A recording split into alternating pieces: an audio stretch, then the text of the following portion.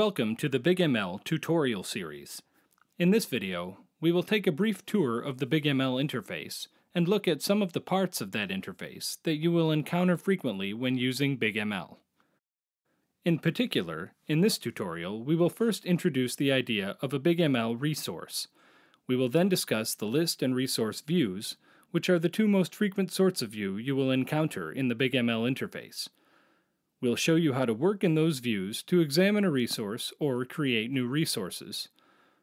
We'll also show you how to use the list view to search for and delete resources. Finally, we'll show you how to change a resource's metadata, such as its name or description, and how to group resources into projects. As you may have guessed, an important concept in BigML is that of a resource. In BigML, a resource is anything you can create on the platform. Datasets, models, anomaly detectors, scripts, and projects are all examples of resources that you might create. The process of using BigML is typically a process of creating these resources, examining them for insights into your data, and possibly using them to create other resources. When you log into the BigML user interface, the first thing you see is a list of sources. A source in BigML terminology is a raw data file that you've uploaded to BigML. Usually, this is the first type of resource that you will create when you use BigML. The columns in this list indicate the type and name of the source, as well as how long ago it was created and the size of the resource.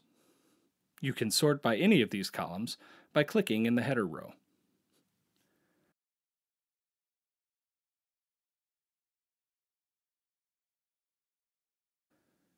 As mentioned previously, you will almost always use the BigML platform to transform your sources into something more useful, like a dataset or a model. You can get a list of all the resources of a certain type by using the menu just above the list view.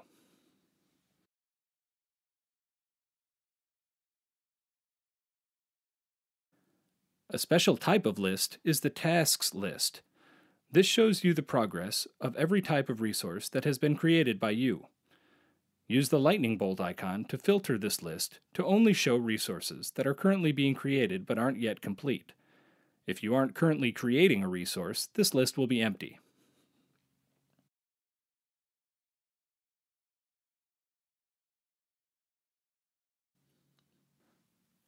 The search box at the top of each list view can be used to search the list of resources by name. Typing in the box will create a filtered list of all of the resources having a name matching the text in the box. Finally, each resource in the list view has a context menu that you can access by clicking on the arrow that appears when you hover over the resource.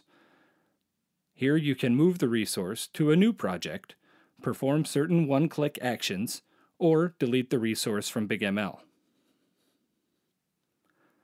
If you have many resources to delete, the trash can icon near the top of the list view allows you to select multiple items for deletion.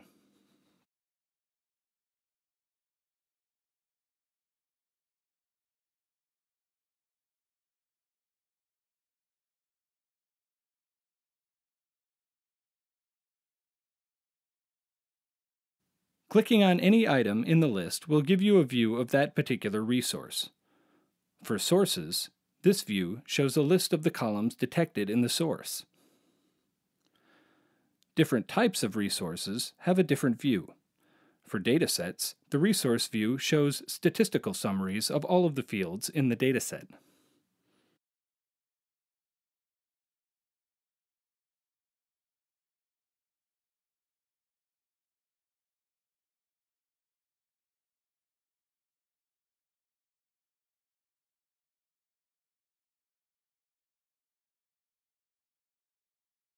The menus above the search box on the right are generally things that you are able to do with that resource.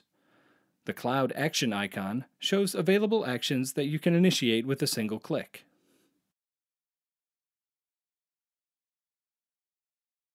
The gears icon, or icons that include gears, open up configuration panels that allow you to have control over the settings for this resource or another resource you might create from this one.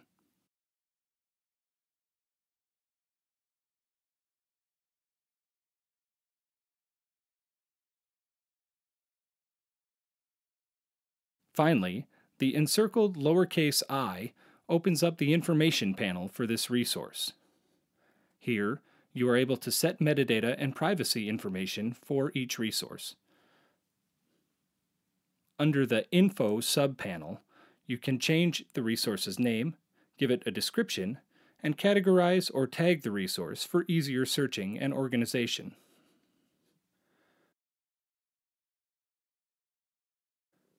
Under the Privacy subpanel, you can make a resource available to anyone with a secret link, or, for certain resources, allow them to be cloned by other users or displayed in the public gallery.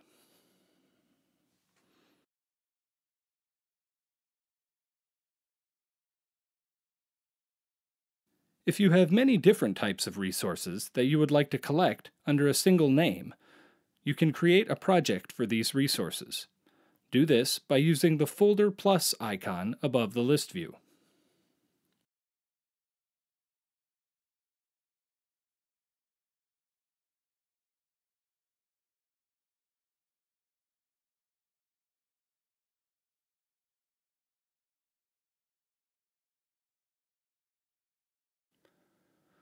Once you've created a project, you can move a resource to the project by choosing the Cloud Action icon in the Resource view. Selecting Move To allows you to choose a project for the resource.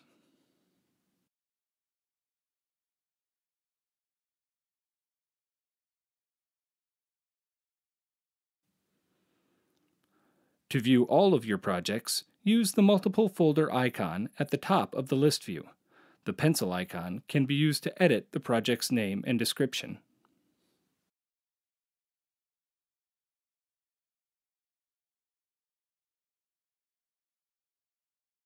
In summary, a BigML resource is anything that you create on the BigML platform, be it a source, a dataset, a model, or anything else.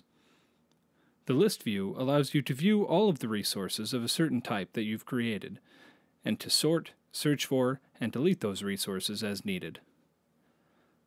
The Resource view lets you examine your resources created for insights and leverage those resources to create other resources. The More Info panel allows you to change the resource metadata, including the name, description, tags, and category of the resource.